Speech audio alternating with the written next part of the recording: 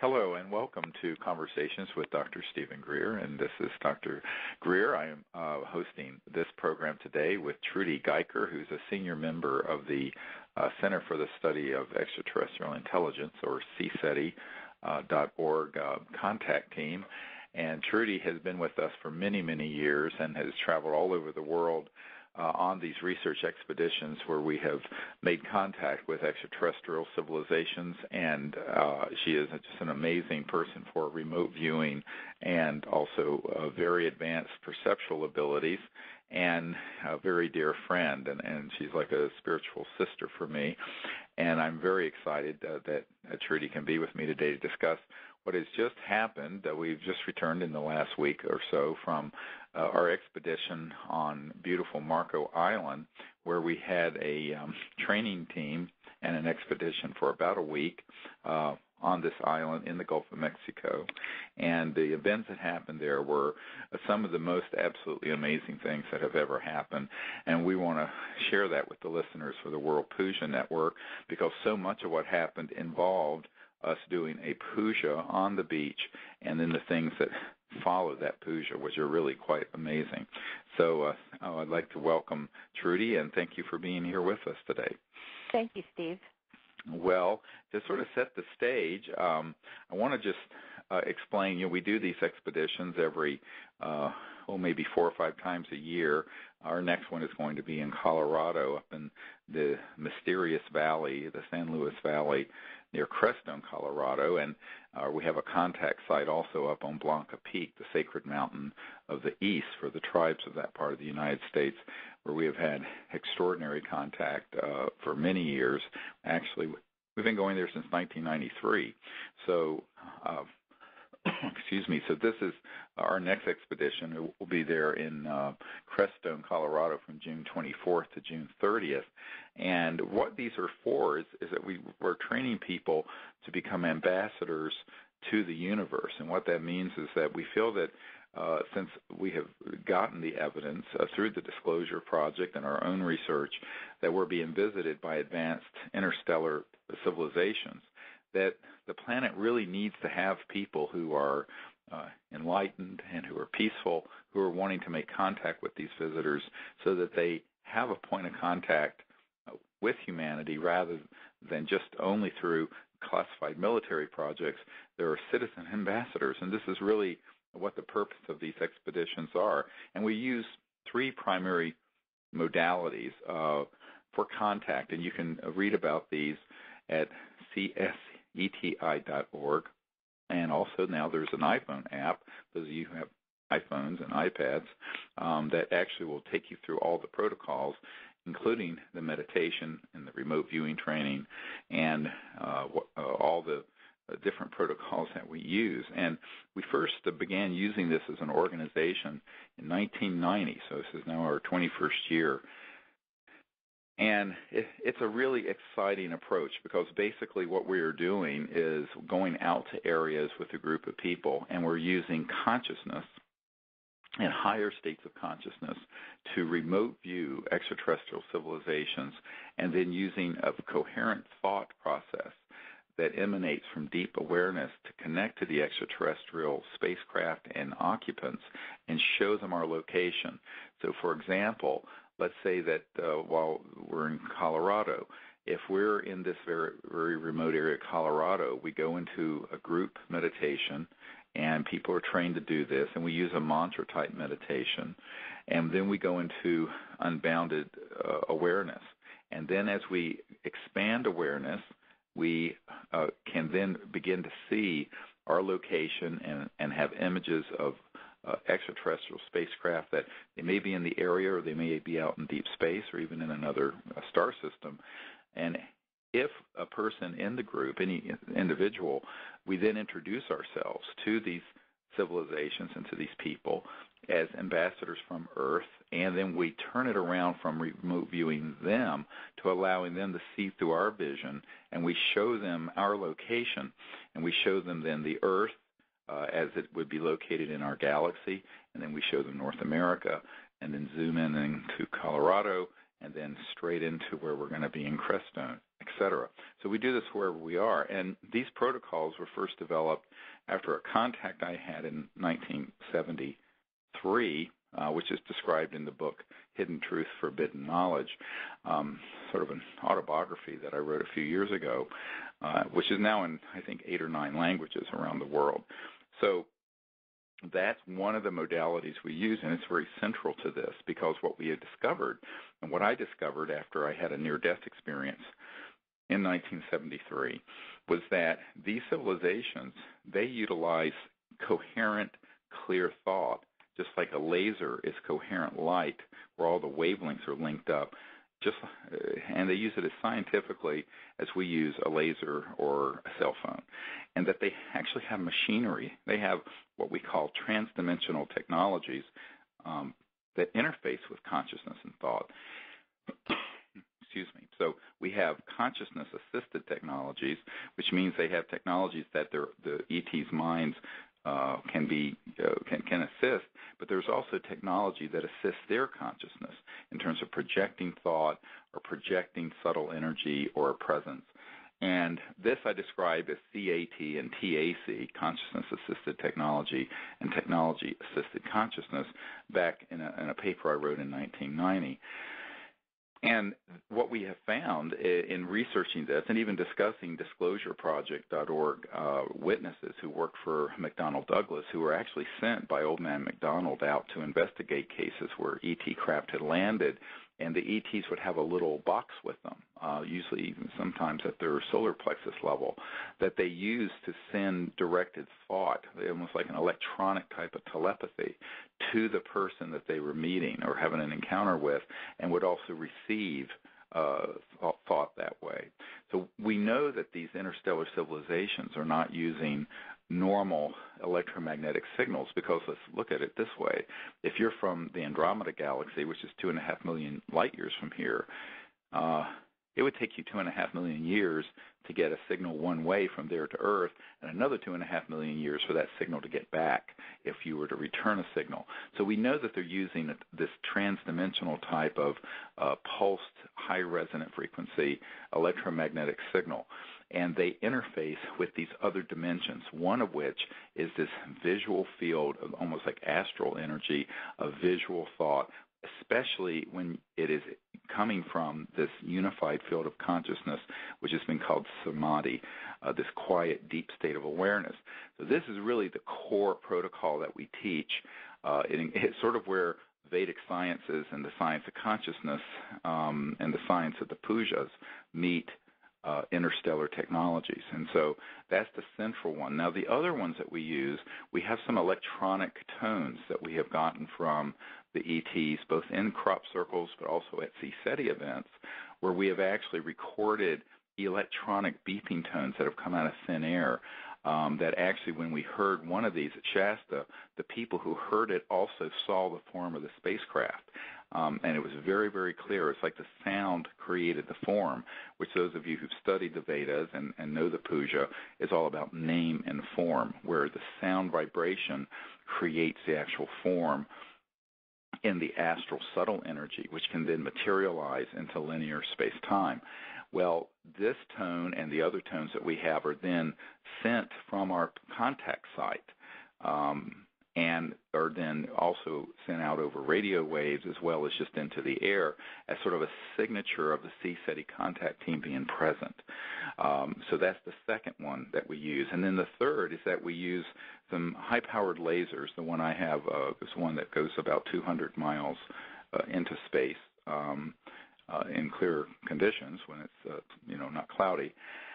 And that is used as a precise vector point, so that if there's any ambiguity in terms of how we are remote viewing and sending our location, because some people are clearer at remote viewing and sending precision than others, they get a precise lock-on from the laser and also the electronic tones. So we're using light, we're using these tones, sound, and we're using consciousness and expanded awareness with coherent thought. So those are the protocols we're using, and it has resulted in really astonishing levels of contact that has frankly escalated in the last 2 or 3 years in an exponential way. And this is why the book that we just recently released is called Contact Countdown to Transformation, which you can get at disclosureproject.org, and it actually has with it a DVD that shows some of the encounters we've had with the ET spacecraft. It has the tones on it. It has a lot of the images as of the fall of '09. Interestingly, though, in the last year and a half, the amount of contact we've had has gone up exponentially. We're going to have to come out with a new book and a new DVD very soon, I think, Trudy, but particularly after what just happened in Marco Island. So I just wanted to give people this sort of background on what the CSETI, we call it the CE5 initiative, and what a CE5 is a close encounter of the fifth kind. And basically, a close encounter of the fifth kind is when humans either cooperate with the ET craft and occupants or initiate it in a diplomatic way. And Dr. Richard Haynes at NASA wrote a book about CE5s of people who had spontaneously engaged in CE5s historically throughout the world, and I had encouraged him to write that. And the book is called CE5. But this was a term that I coined in 1990 to describe this unique category of contact where humans, instead of just staring passively at a craft or being passive when an ET spacecraft or being is nearby, are actually stepping into an empowered, proactive state where we're actually making the contact and inviting the contact as ambassadors from Earth and as humans to these other civilizations. And one of the things that's so important in understanding this process is that the more that people do it, the more it creates the morphogenic field that Rupert Sheldrake talks about in consciousness, where it empowers this as a way for the future. It opens up a vector into the future that manifests the good future that's peaceful with these civilizations, rather than historically, over the last 60 years, what's happened has been a militaristic response that's been very classified, where today we have weapons that are staged in space that target and shoot at these extraterrestrial vehicles as they approach the Earth using so-called scalar or longitudinal electromagnetic weapons that go faster than the speed of light. These are weapons that humans have developed, unfortunately, since the 40s and 50s, and have now, since the mid-60s, been placed in space in violation of all the space treaties. But the group that is doing this really doesn't care about the Constitution, the rule of law, as those of you who listen to the OrionProject.org and also DisclosureProject.org witnesses. But I think that what we're saying is that it's time for humans to step forward, and not just one or two of us, but thousands of us who understand the power of consciousness and of thought and of action together to change the future in the direction of peaceful contact. And that's precisely what CSETI and the CE5 initiative is doing. So we've been doing this now for over 20 years, and we find that as time goes forward, I think we're in this sort of final countdown to when there's going to be a worldwide event where the whole world is going to know that we're not alone. And right now, the CSETI team is the vanguard team, the pioneering team that is doing this on an organized basis around the world. And in fact, we've been modeling this for heads of state and other leaders around the world. There's a G7 country, G7 being the top 7 industrialized countries. And one of these G7 countries has written to me commenting that they are very interested in what we're doing, and actually in the last year have had representatives at an event, a CE5 event that we held, to learn more about how this contact is made, because they really think it's time to end the secrecy and have the leaders of the world make peaceful, open contact. So the work we're doing is being watched in a number of sectors, but the key and the heart of it is really the average person. Doesn't matter if you're a doctor or a lawyer or a housewife in Chandler or whatever you are, because if you're conscious and awake and you can go into this quiet state of awareness, you can see into distant places but also into the future, and you can make contact with these civilizations.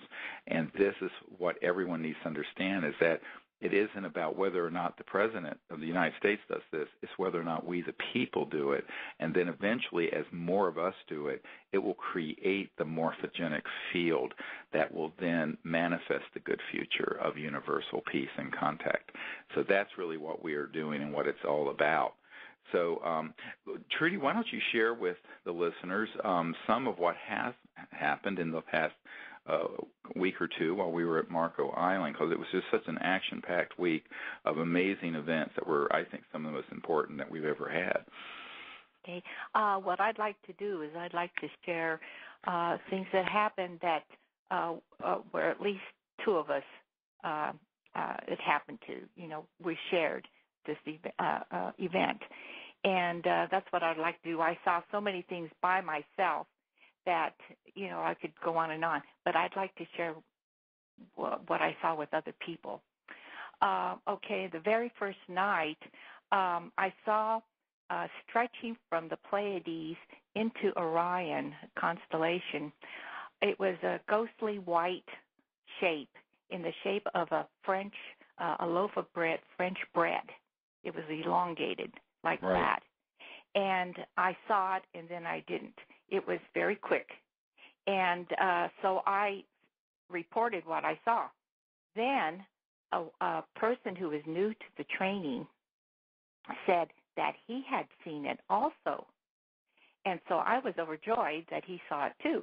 Then later on, he told me that he had seen it for maybe 3 or 4 seconds. But he was new and he was shy to say anything. Right. And so I think what happened is that the ETs allowed me to see them so I would report it. Right. I thought that was that was the first night.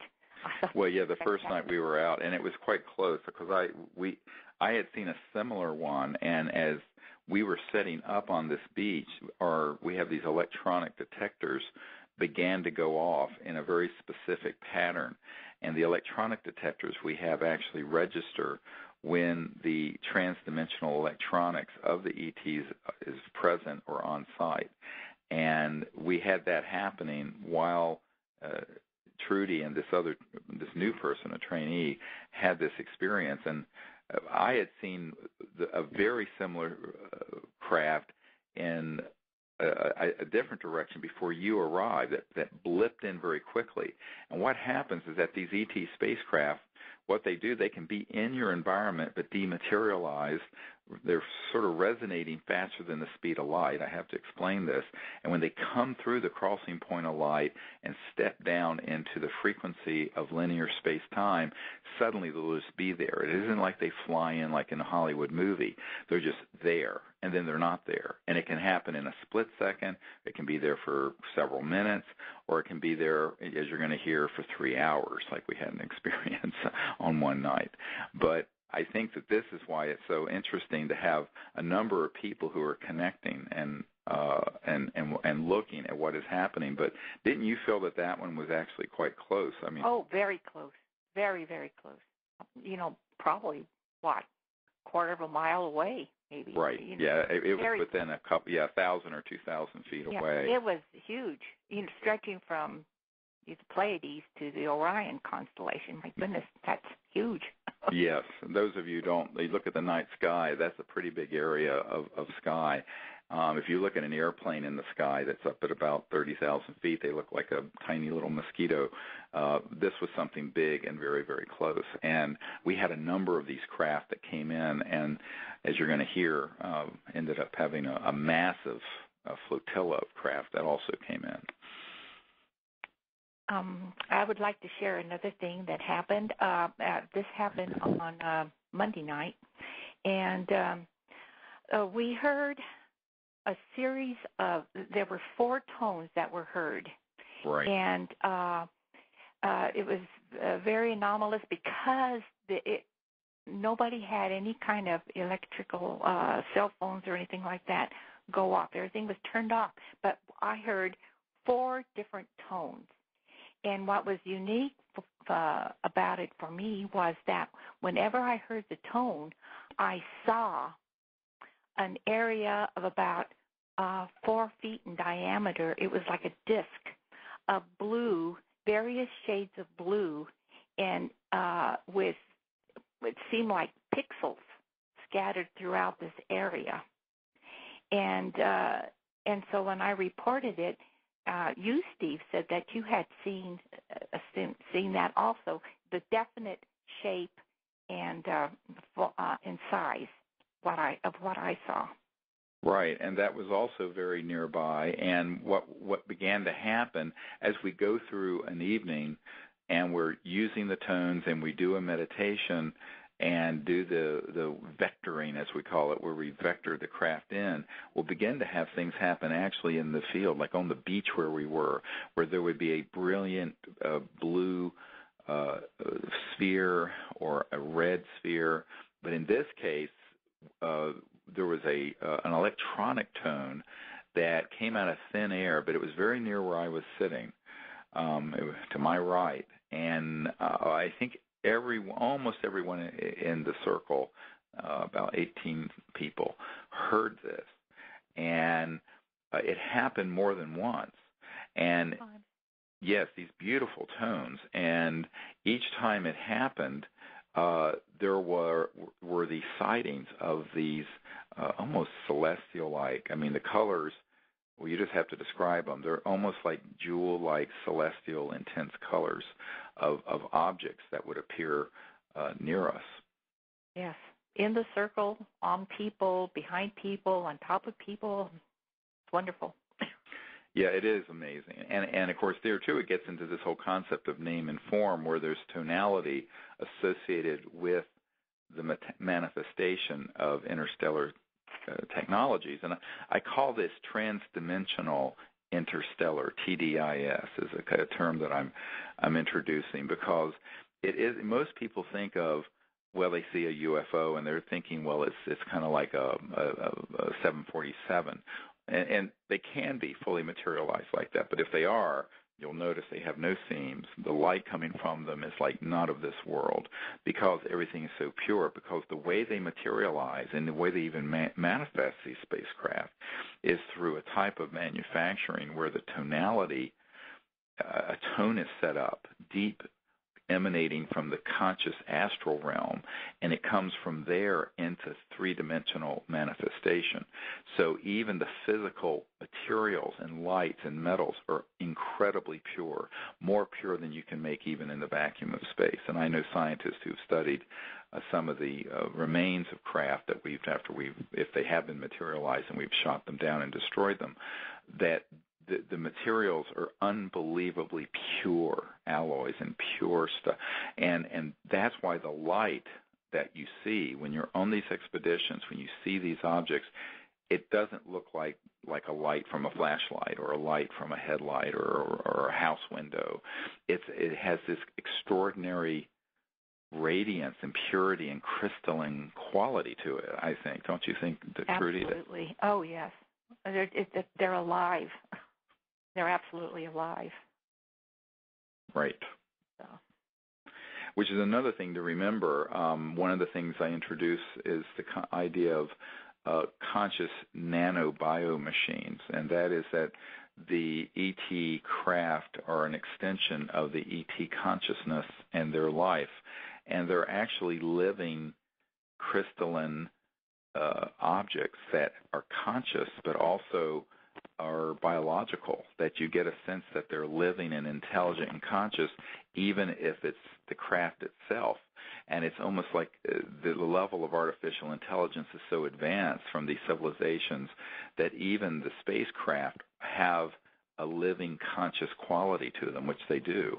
And so it's simply not the same as a Lockheed Martin anti-gravity. I mean, we do have classified projects that have studied this area of science and have made anti-gravity craft, but those things have an incredibly different feeling because they're just machines. And the actual extraterrestrial vehicles, people say, how do you tell the difference between an alien reproduction vehicle or ARV versus an ET spacecraft? I said, oh, it's like night and day.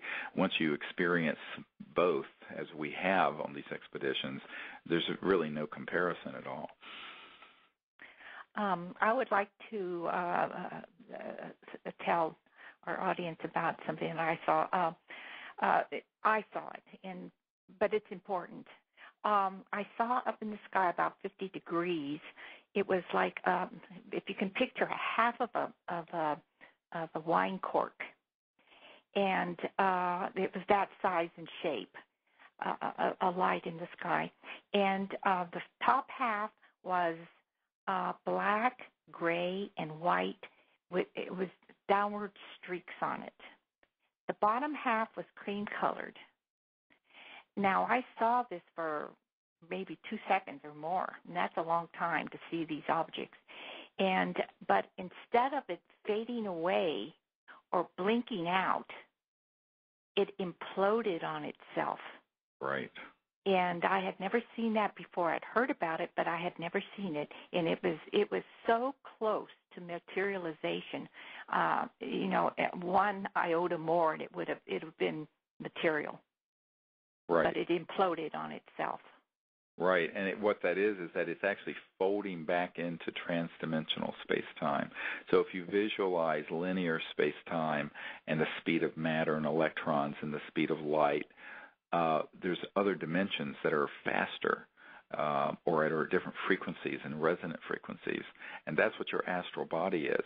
But you can be between the two. So in other words, this is sort of like when something is emerging from this interdimensional realm and beginning to appear in three-dimensional space-time, and then when it vanishes, it literally folds back into and folds in on itself. And I have seen this a number of times, and it's really, when you see it, you never forget it. It was the most amazing thing. It was, it's just one of those things that kind of changes you at your core because it's so incredible.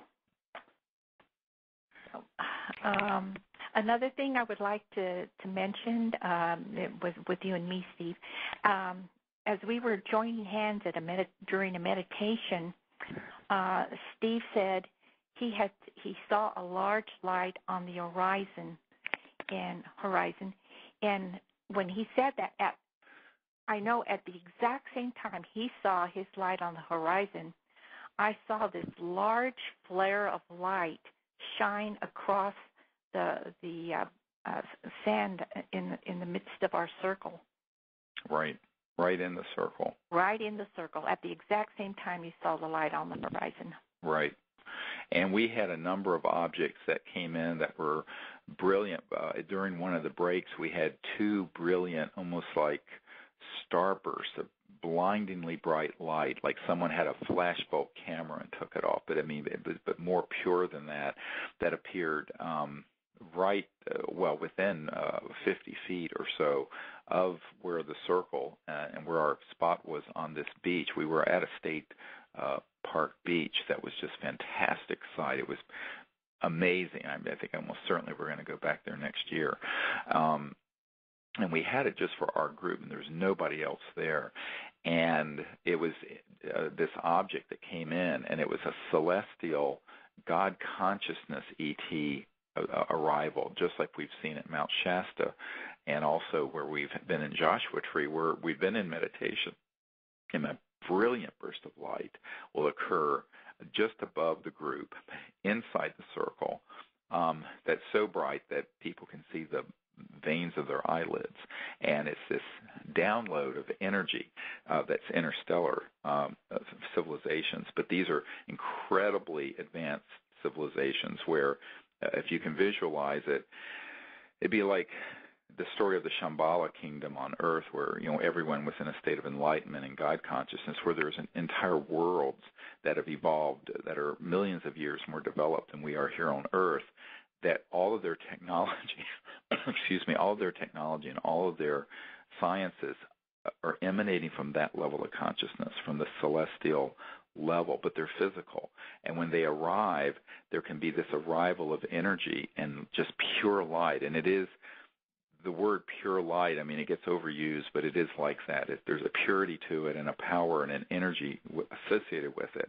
What's wonderful is that we have a member of our team who's been getting some amazing photographs of these, which are actually, some of them are in this DVD that are with the new book, Contact, Countdown to Transformation. that you can get at disclosureproject.org, but there are many others that we'll be coming out with soon, because in the last year or a little over a year, we've had so many, literally when I say hundreds of these objects that we've been able to film, both on videotape but also with the really excellent digital still photography. And that's what you're talking about, Trudy, is that both we saw this at the same time, and we'll have to see if it's on the video. It's a lot of reviewing of videotape to see, but I have a feeling that that might have come in on the video. Next, I guess we should get into Wednesday night, that spectacular night. And, it started, I think, when Stephen did a puja in the center of the circle, and that was for the first time. Right. Usually I do them outside the circle, and the ETs come around the puja table. As you all heard when we were in France last summer, and also in England, where we're going to be going back there into the crop circles in England this summer. For those of you who want to join us, we're going to be in England July 24th to the 31st, and where we actually do our contact work in the crop circles. But the pujas I've been doing are usually outside the circle, some, maybe 10 yards away. This particular night, I was instructed and intuitively gained the information that I should do a really special puja inside the circle. So there was a circle of about 17 people, and I did the puja right in the center of the circle. And this particular night, the meditation that I led, I created a double tetrahedron, like a Merkaba, that after we went into deep meditation and after the puja, we then expanded in this Merkaba out through the Earth and out through our solar system and the Milky Way, and then out through intergalactic space and then the entire cosmos. And then as we came back in this Merkaba, we were asking all these higher intelligent civilizations and interstellar civilizations to come back with us. And we came back in this astral Merkaba, this double, if you look at a tetrahedron and put them together, and it was spinning, where the top was spinning counterclockwise and the bottom was spinning clockwise. And the Merkaba was actually created by the mantra we use, which is a 3-syllable mantra that has tonality. Da, da, da, da, da, da. And actually all of this is on the website if you want to get this meditation with this mantra. So as we created this Merkaba with the mantra, people connected and traveled in this Merkaba throughout the cosmos and then came back. And after we came back, the most astonishing series of things began to happen that lasted literally for 3 hours. Yes. That I've got to say that you doing the Merkaba during that meditation was probably the most powerful one that you've done yet. It was unbelievably powerful, and I think everybody felt it. So that was the setting for what happened later. Okay, and I think what happened then was we began seeing, or Stephen and another fellow began seeing lights over the Gulf and over some mangroves that were in the distance, and they were seeing a lot of lights through their night scopes.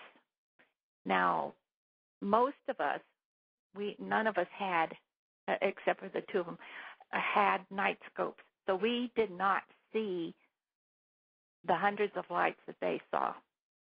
But I saw quite a few out in the sky and out over the mangroves. I saw hundreds of lights myself, but they were at ground level and over the water in the lagoon. Right. And the lights that I saw that were near the mangroves, further away from us, I felt were craft. And the lights that came closer to us, to our circle, and came into the circle were beings. Yes, they were ET beings that were in this sort of electronic astral projection phase, just like the picture we have from Joshua Tree from 2009 of this ET that visited us from the Andromeda galaxy. That's actually up on our website. So, I cannot. I did not see as many lights as you did, Steve. I wish I could have, but I just couldn't, because with my naked eye, I saw a fraction of the ones that you saw. But, these other lights and things were just hundreds for me to see. And, okay, so that started. And during a time when we were quiet and we were seeing, I saw off in the distance at the edge of the lagoon, a group of energy forms, and they moved toward us, toward our circle. And then they came and came within, I would say, what's on the other side of that little reed island? What was that, about 30 feet, 20 feet? Yeah, yes, about that, yeah. Yeah, and they came behind this little reed island that was near our circle, and then I didn't see them anymore. And then later on, when after a break, I think it was after the break, we were seeing so many things out there on the sand, and Steve got up and he went out toward the lagoon. He left the circle and he walked out into the sand. And when he did that, I saw this group of entities that I had seen, go behind the island. They came out from behind the island there. They came across the little reed island, and they got behind Steve. And they made a semicircle, and they followed Steve out onto the sand. Right. And that's what I saw. That was pretty amazing.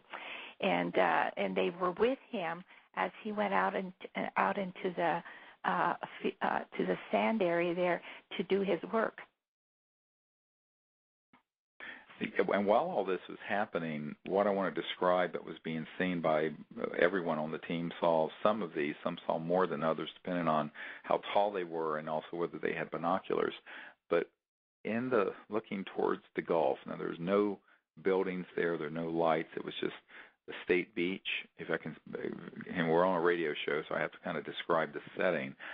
Out where we were facing, there was the beach, and then there was a little lagoon and some mangroves, and then beyond that, the Gulf of Mexico. And the mangroves were maybe a football field away. This is a distance, maybe 100 to 150 yards, because during the daytime you could actually walk across this little lagoon to them. What was fascinating is that after we did this double tetrahedron meditation with what they call a Merkaba, and the Merkaba was made by the mantra that was given to us at Crestone, where we're going to be in June, by the way. It's a very powerful meditation. I felt that there was not just some ETs came, but that, and this is another member of the team who saw this, that every civilization that could reach Earth joined in that meditation, because we did a meditation for the healing of the earth and for universal peace, and that they were there in a sort of etheric and astral energy form, but had come in a massive vortex. And in fact, the area where we saw these brilliant white lights that would just appear in the sky or even in front of these mangrove bushes that were maybe 100 yards away or 150 yards away, they would appear and then swirl and then go back up into this vortex area. And it was an area that covered at least 1 to 2 miles. It was not just one little area. It went from left to right. If you're facing out towards the Gulf where we were, it literally covered 1 or 2 miles of beach area. And there were people. We had a man that was there from Puerto Rico who did not have night vision, and he saw hundreds of these because he was on our side of the circle, a little bit up on an embankment where he could get a little higher view. And these were clearly nothing man-made, and they were certainly very, very, very close. We do have these on videotape.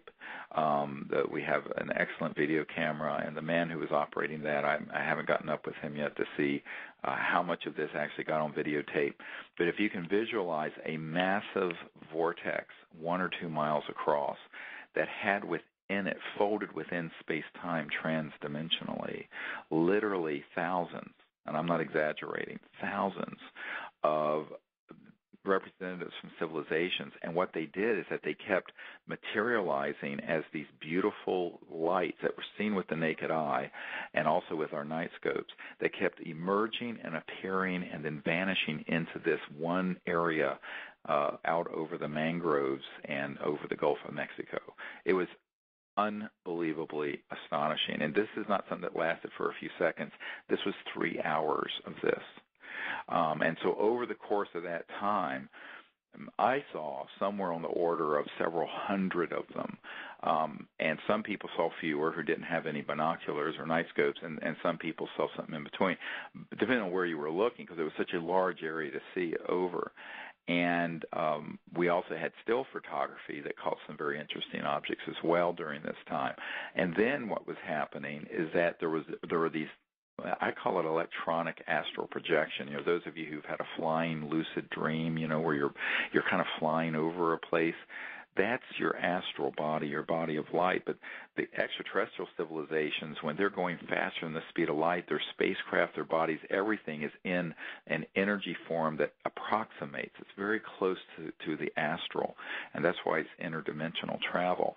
But they can actually then be in that form, and instead of fully materializing in the flesh, they can appear on the beach with us as these scintillating lit forms, but it isn't just like a sparkle of light or an orb. You actually see a vertical area where a being is. And I saw many, many, many of them that were on the beach, and so did other people on the team. And I think that's what you're describing, Trudy. You actually saw these beings that were extraterrestrial, and they were there. Of course, a lot of people say, why don't they just fully materialize? And I said, well, when you hear what happened the next night, you'll understand why. But we'll get to that in a moment. But this particular night was really, you know, we've been telling people for a long time that we're coming to sort of a crescendo of contact where this subject is going to be unveiled massively, and there have got to be people who are prepared to make contact peacefully, who can educate the people that they know why these ETs are here, what we should do to interact with them, and how to interact with them appropriately.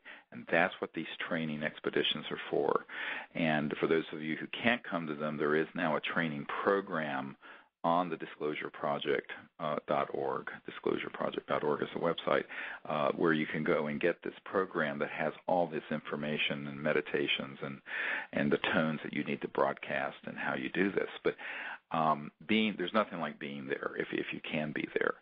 And that's when these beings were there, and when I went out to greet them, I literally at times felt like I was going to vanish. And some people looking at me saw me as if they could see through me. There is actually a photograph where I actually do become transparent in it. One thing I would like to say, when Steve walked out onto the sand and was greeting our friends, I was standing there, and suddenly, in total physical form, I saw two ETs walk in full stride, walking toward me in full stride. I saw them for a couple of seconds. Right. Physically there. They were fully materialized, yes. Fully materialized, but only for a couple of seconds. And it was in the same area and it was in the same area where I had heard them walking near the grass island, the reed island. But I recognized the two people, two tall men, humanoid, male, about between 6 and 7 feet tall, And as the two of the four people that we had seen in physical form in 2006 at Joshua Tree. Right. And it was those two people that I saw that night. So that was amazing. It is amazing. And this is what was going on. All this was going on for 3 hours, various components of this. And, excuse me, the other thing that happened is that there was an ET that came in and began to interact with this magnetometer that was between me and a member of our team named Emery. And he and I have this connection with this one ET that started actually in France, where they actually come into the circuitry of the magnetometer and will start beating and pulsing almost like a heartbeat. And a magnetometer is something that picks up the magnetic field fluxing. And if you're out in a wilderness area, there should be no magnetic field fluxing unless you put a machine near this detector. And we didn't have any motors or machines out there. And we had this happen. And whenever it happens, then we'll get quite excited about it, and the magnetometer will literally go off the scale. And this is also what happened. And you can actually feel the energy of these extraterrestrial, transdimensional beings that are there that intimately and that close to us. So there were so many experiences that all the different members of the team were having that I hate to say this, but literally an entire book could be written about that night. It was just beyond belief. There were so many things happening. I couldn't keep up. It was like my eyes and my ears and my whole body was just like jerking around because there were so many things going on. I couldn't keep up with it. It was so active. And but the thing that initiated it was, we did the puja in the center of the circle, which we had never done. Right. And, we can talk about these things on the World Puja Network because everyone who listens to this are cool and understand what a puja is and the Vedas are in consciousness. And that the energy that was created, and I have to say there's a member of our team who that night was recovering from major surgery, and was in the ICU, not someone who came on this, but a very, very dear man who's a dear friend. He's just a beautiful spirit. And I also knew that he was, even though he was still in a medically induced coma, that his spirit was there assisting with this amazing contact event. And I had dedicated this particular puja to his healing. I don't know if you remember that, Trudy. I absolutely do. And so there was an element there of such beauty, and that's what we do. I mean, we're ambassadors. It's not just sort of people think of that as like a political thing. It's a deeply spiritual state of recognizing that we're all one in spirit, that the conscious mind, the consciousness itself, the essence of awareness, is a single spark of awareness that is alive within all things and all people. And that's how we approach these ETs. We don't see them as otherness, and we never use the word alien for that reason, because alien means otherness. We view this as oneness. And so the whole philosophy of CSETI is to be bringing that together in a state of oneness. And that is really why the contact is happening, but the way it's manifesting. I mean, to be out on a state beach and to have literally hundreds of these objects emerging into our space-time and then vanishing and moving and swirling, seen by all these people, is almost beyond the mind to reckon. And thank God we had videotape rolling, because this is on the videotape. But what was beyond what the videotape will ever capture, which I was seeing in the remote viewing, is that this was the essences in sort of electronic form of this massive vortex of what I've called for years the gathering. And Trudy, you may want to talk about your experience with the gathering, but we know that at one time it was potential, and then it was on the move, and now with this event, what they're saying is that we're here. Yes, it is. You want me to tell about that? My experience at the Zen Center? Is that what you want? Yes, because that was the same day that the mantra, the tonality of the mantra was given to me that's in the training materials.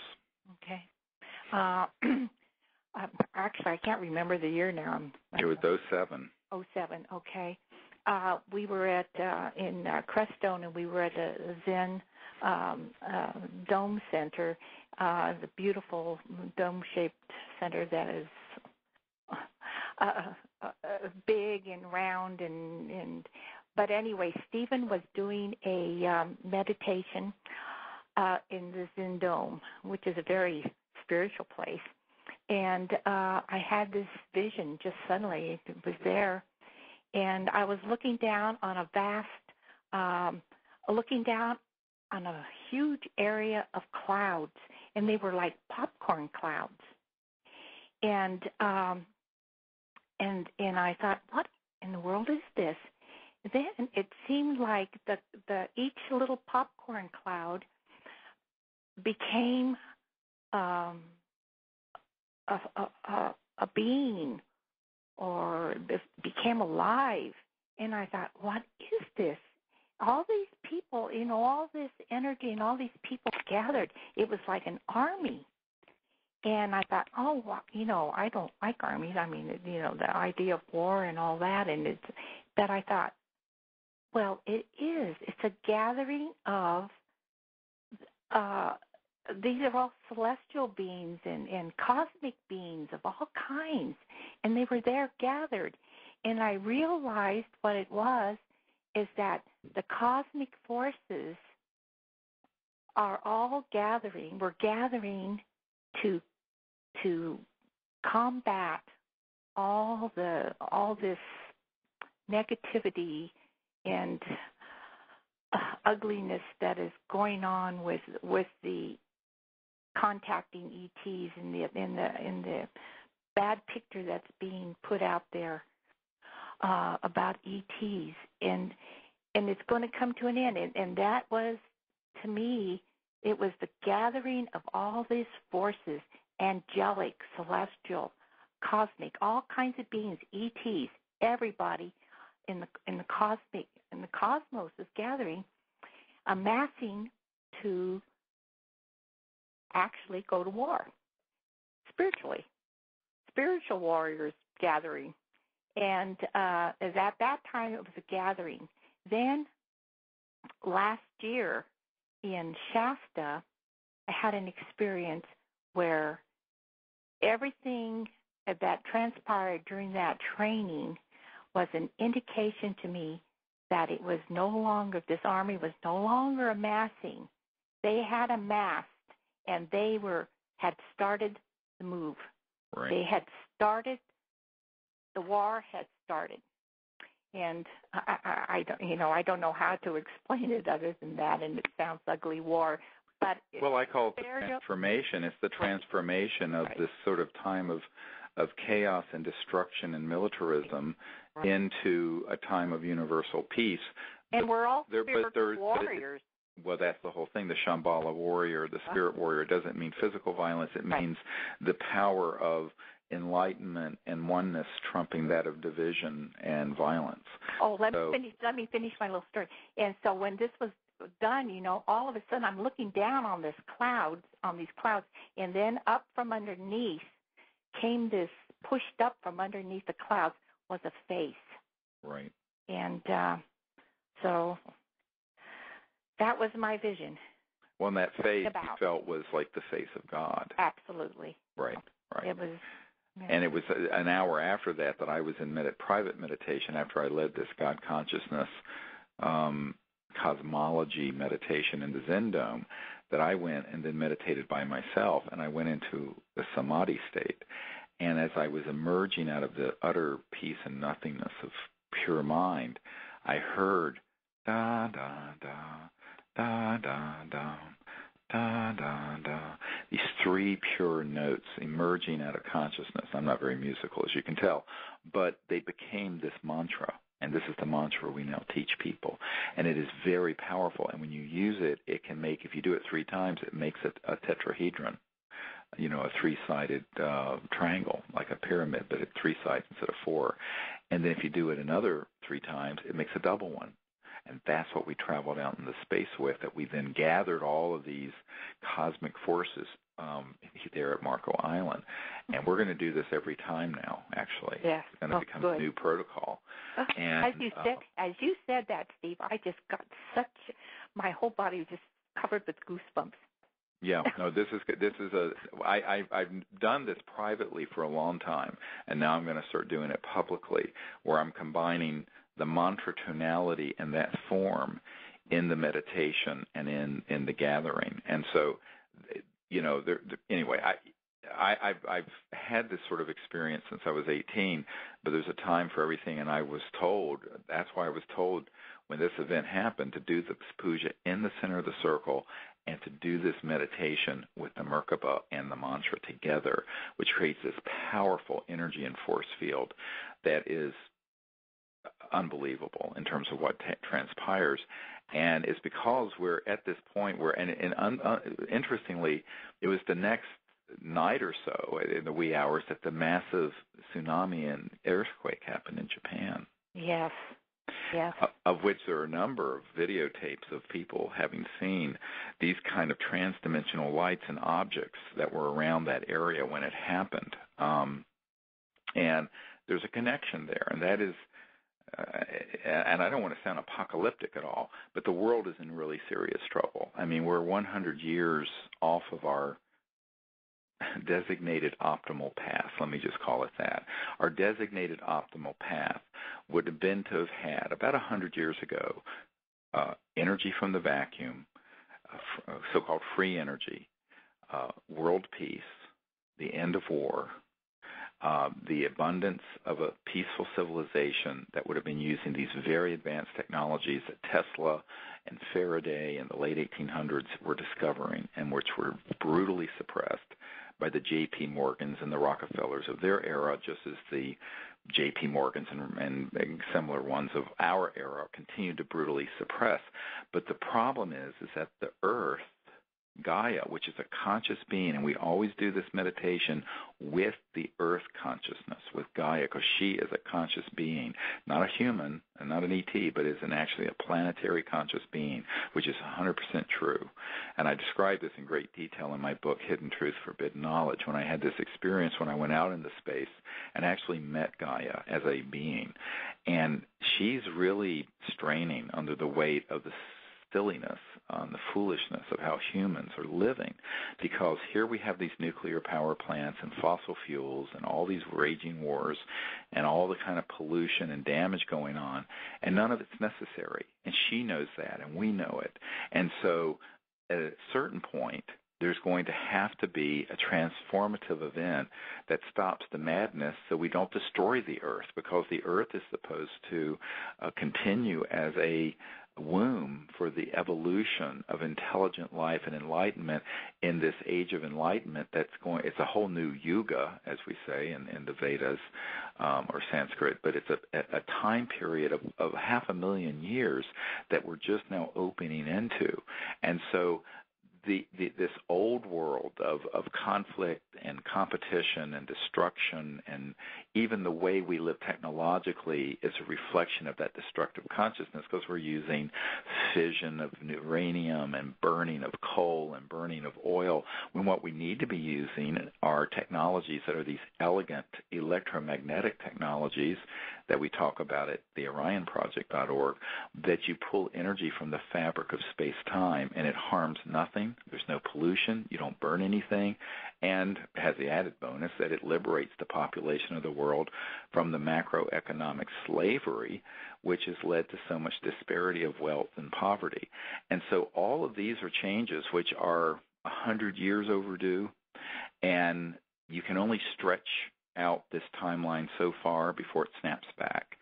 And the message that we are getting from these contact experiences is that if there was this gathering of forces and then it was on the move, this event on Marco Island was the signal that they're here, and that the pace of contact is going to increase, even as the pace of global change and global transformation increases.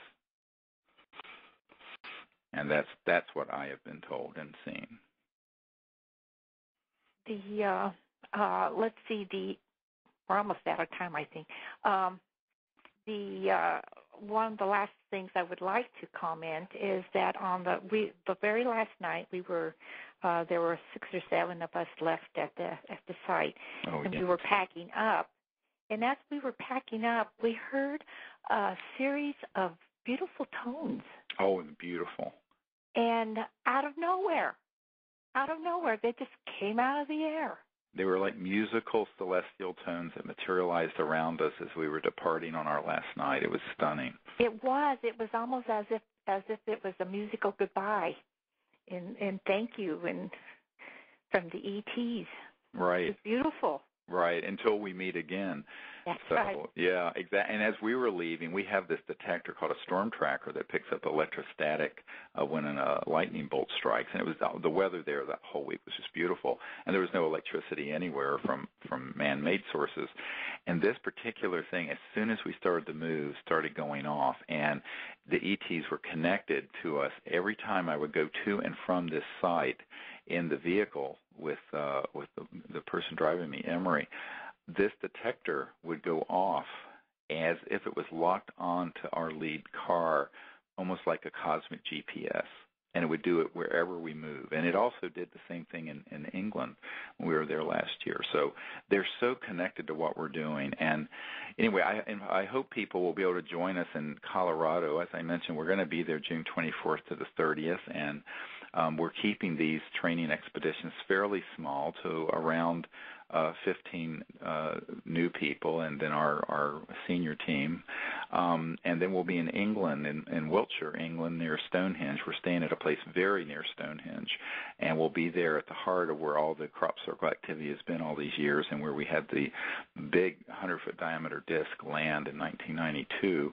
And that'll be July 24th to 31st, and then we'll be at Mount Shasta again in August, from August 21st to 27th, and then at Joshua Tree, where we've had so many amazing things occur in California, in the high desert of California, October 23rd to 29th. So those of you who can join us, you can go to CSETI.org, CSETI.org, and find out more about these expeditions. And if you can't get time off to come, we do have the training program at disclosureproject.org. And I think it's very important that people learn to do these protocols, because we've had people who have just gotten the training materials and gone to their local areas with some friends and done this, and they've started having amazing contact because the protocols work. And the more that people do this, the more it creates this morphogenic field of transformation in consciousness, and this is really what has to happen. So the time has come for that to happen. Well, I'd like to thank you, Trudy, for sharing your experiences. I know there are many more things that happened that week, but we're out of time now. It would take a month of programs.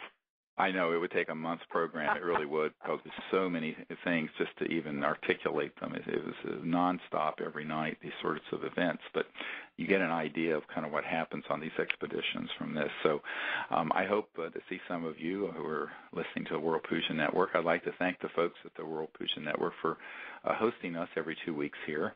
And this has been Dr. Stephen Greer with Conversations with Dr. Greer. And until next time, keep looking up, and God bless you.